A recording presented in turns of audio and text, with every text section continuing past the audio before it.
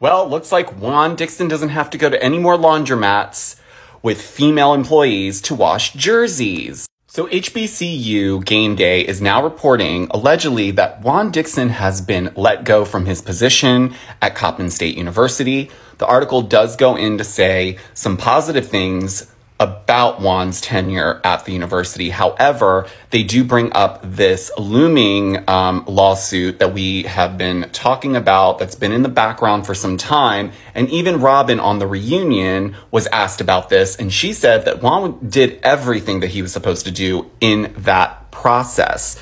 But it doesn't seem like he did because the lawsuit is still seemingly going ahead. So the article ends with, beyond his record, Dixon has faced scrutiny for his handling of a situation in which one of his former players accused a former member of his staff of extorting him earlier in his tenure. Looks like Robin's gonna have to keep her job on Potomac.